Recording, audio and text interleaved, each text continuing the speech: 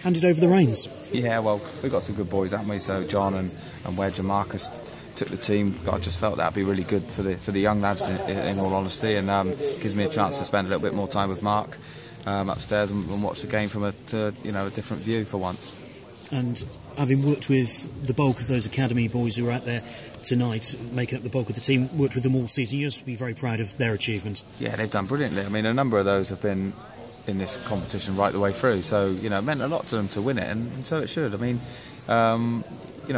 Gloucestershire Senior Cup's not the top of our priority, as you know, as a club, but we've treated it with the respect it deserves this year, and we've always put a competitive side out, and we've gained a lot from it. I mean, tonight gave me a chance to get some minutes into Delano, Clovis, Pipey, and I gave Pipey the option to train or play today, and he wanted to play, so he got a good 60 minutes, and Lenny played in goal, and it was a real worthwhile exercise for us. Yeah, those experienced players, I suppose, they showed the right attitude, just to help the youngsters out. Yeah, and they have all season. It's easy to say, well, we've got Wembley coming up and they're all on it, but no, they have been right from the first game here against Bristol City. So it's always an opportunity to play. It's always an opportunity to get in the team for the next game as well. And again, players want to play. It's no surprise to me that Dave wanted to play tonight instead of train today, because there's a lot more to gain from playing, obviously. And you're right, they're led by example. That's what we expect now. We come to expect that. It's no issues, and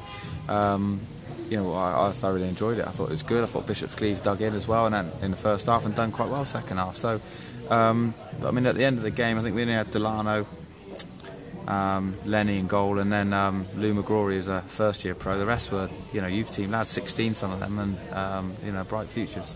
And good to see some of the first-team players here as well, and also picking up silverware is not a bad habit to get into, is it? No, you're right. I mean, this is going to be a crazy week, because we've got another cup final Thursday night. I don't know if people know about it, but the South West Counties League Cup final down at Salisbury, my old stomping ground, so that my boys will recover now and then go again Thursday night. Again, that someone will run that for me, and I'll go and watch, because it's a busy week for me as well, and whilst I want to be part of it, I can't get into it all too much, because I've got my main focus has got to be on Sunday. And you certainly haven't got time to get nervous, have you? No, there's been no nerves yet. I'll just hand on heart, no nerves, and maybe for the last 5 minutes on Saturday. But no, it's a great feeling at the moment. And you're right, the first team lads came out and watched. I think there's 10 or 11 of them here tonight. So it shows a real solidarity amongst the group at the moment. Cheers, Scott. Thank you. Cheers, Scott. All right.